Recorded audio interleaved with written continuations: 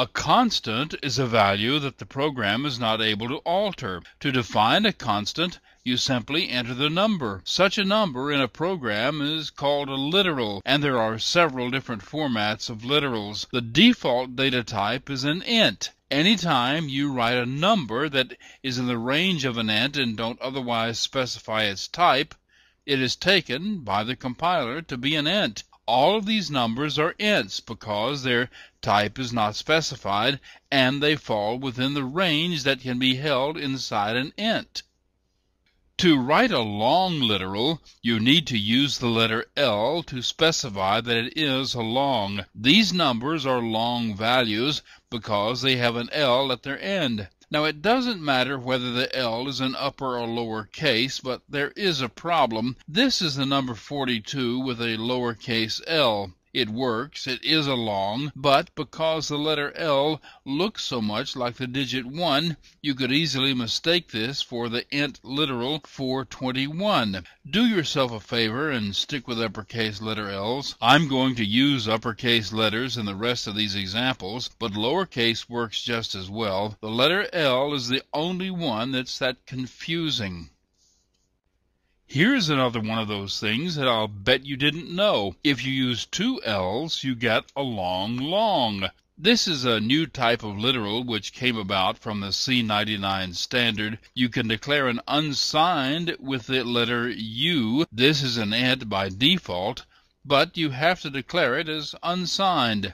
Anytime that you include a decimal point, the literal becomes a real number. The default size of a real number is double. You can use an upper or lowercase e to specify a positive or negative exponent, but whether you use the e or not, the decimal point must be present. To make a number a float instead of a double, you have to use the letter F.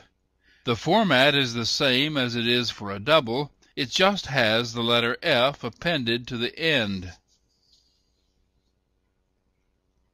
If you use both the decimal point and the letter L, you get a long double. All of the examples so far used base 10 digits, but you're not limited to that.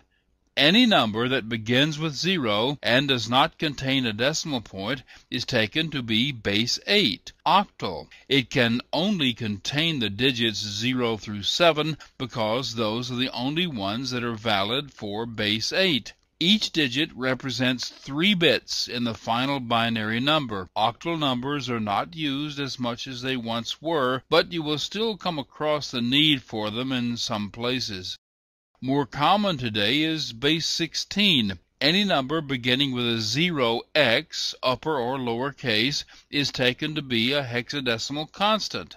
It's made up of the digits 0 through 9 and the letters A through F. You can have upper or lower case for those digits. Each digit represents 4 bits. Any of these numbers, base 8 or 16, can be tagged with L for long or U for unsigned, but they are normally int values.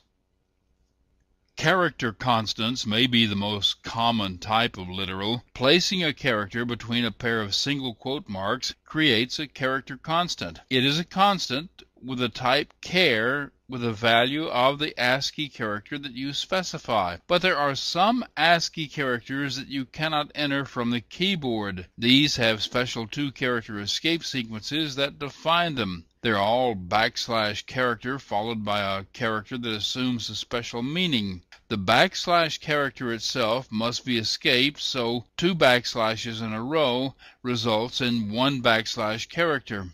Any one of these can be used between a couple of single quotes to generate a character constant. You can also use any one of these in a character string to represent 1 character value. You must not confuse character strings and character constants. A character string is an array of characters, whereas a character constant is the value of 1 char. These two items are both literal constants, but they are quite different. The first one is an 8-bit integer with a value of ASCII A. The second one is an array of 8-bit integers with the last one in the array being set to 0. The array in this example is only 2 members in length. The first member holds the ASCII value of A. You can declare string literals as long as you want them to be.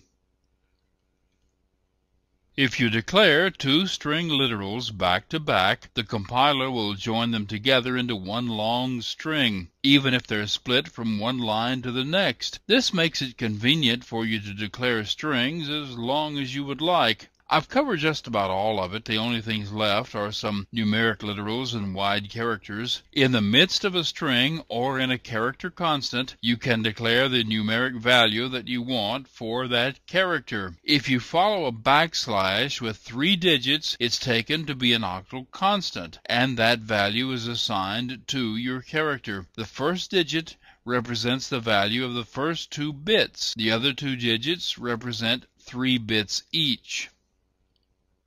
If the backslash is followed by an X, upper or lower case, the next 2 digits are taken to be the hexadecimal value of the character. C even makes provisions for wide characters. By using an L in front of a character literal, you declare it to be a wide character literal. 16 bits instead of 8. You can also use a numeric literal to declare a wide character. This lets you define the value of all 16 bits in a wide character. There is information about using wide characters later in this course.